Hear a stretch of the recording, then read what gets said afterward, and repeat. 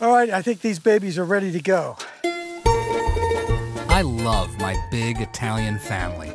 My family loves their food. And then... Oh yes, and there's the bacon. There's the bacon. But not my whole family. For the past 10 years, my vegetarian wife has been trying to convince me to take a closer look at just how these ribs ended up on my plate. So I agreed to set out on a journey to visit the farms, meet the animals. Oh my gosh, he's huge. And question the farmers. So why did you speak out?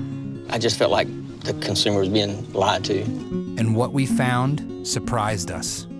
Caring about animals, caring about where your food comes from, caring about how your food is produced is just part of a larger shift in all of civilization. Man does have dominion over the animals. Man does have a calling to be a steward of the animals. With animals, you're talking about living beings that have feelings, they have emotions, that's been proven, but dominion does not mean complete domination. I don't have to cause the death of somebody else to survive. Yes, I ethically justify eating meat, but we've got to give animals a good life. You got to give them a life worth living. I am not an animal activist.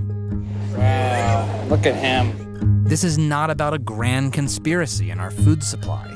We have this vision of these kind of fat, evil industrialists, when in fact it was a result of hundreds of thousands of small decisions made by small farmers to produce more with less.